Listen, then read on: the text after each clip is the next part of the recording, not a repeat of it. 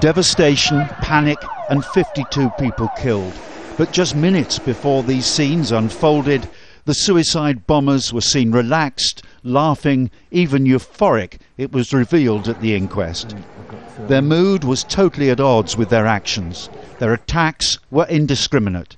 Britons, overseas tourists, Christians, Muslims were among their victims. The relatives in court are having to relive the horror of the attacks. As the coroner put it, they are doing so in the public interest, to try to establish some answers to some painful questions. Might their relatives have survived? Could the attacks have been prevented? This was the timetable of horror on July 7, 2005.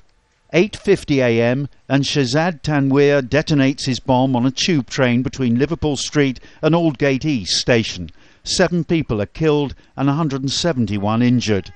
Meanwhile, Mohammed Sadiq Khan adjusts something in his rucksack on a westbound Circle Line train. It then blows up at Edgware Road, killing 6 and injuring 163.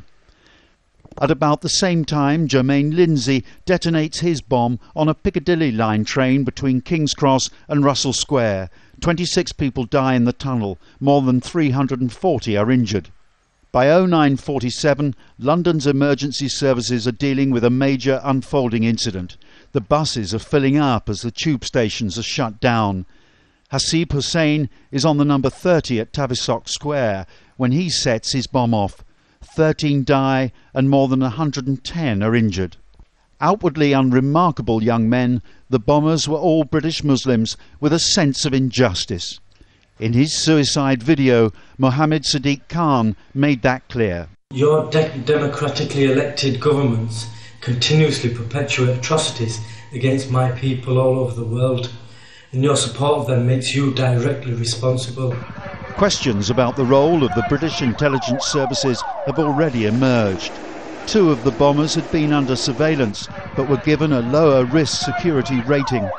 Victims' relatives believe they could have been apprehended.